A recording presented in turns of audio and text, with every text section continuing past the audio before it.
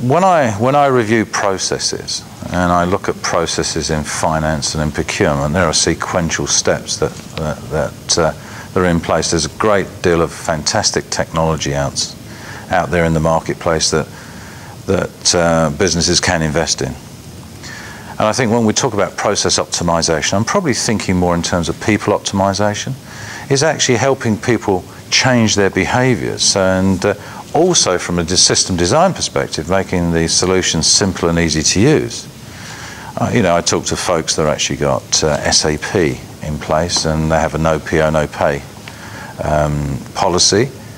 And yet SAP is such a difficult solution to raise a purchase order that most people, in the human sense, will say, actually, I don't want to use this. If I can get away with it, I'll use something else, and I'll go out and I'll buy on my own personal credit card and expense the transaction, or I'll wait for the invoice to come in, raise a retrospective PO and go through that that process, because it's easier. And I think humans being what they are going to try to find the easiest route to get to an outcome that's beneficial for the business. And I don't think that in general circumstances they're actually circumventing the traditional processes. It's just they want a call to action very rapidly to get the best business benefit.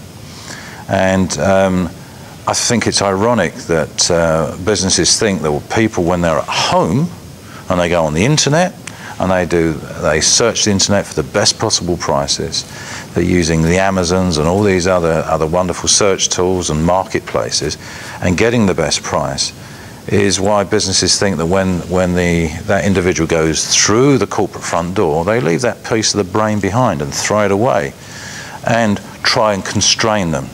And I think what I'm trying to say is we need to put trust back into the centre of business so that we actually can optimise our processes, can get a behavioural change for the business benefit. And it's all about shareholder value, we understand that, but it's also about improving customer service, and it's also about managing your people intelligently and giving them sufficient trust that they can go about their business as they do at home. That's what I mean by process optimization.